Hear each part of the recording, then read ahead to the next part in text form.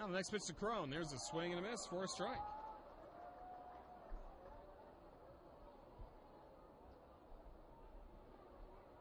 Crone is 0 for 2. He struck out his last time up.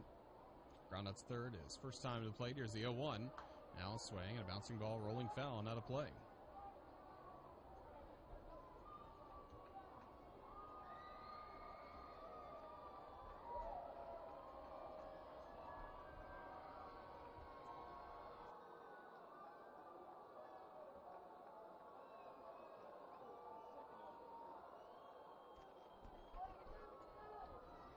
Now a quick chat between Kickham and the catcher, Austin Nola.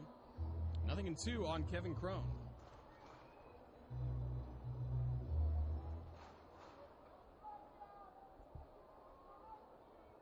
Now the 0-2. Called strike three. Another one from Mike Kickham. What a dominant start he's having tonight for the Jumbo Shrimp. We head now to the bottom of the 6th inning, still scoreless in this pitcher's duel at the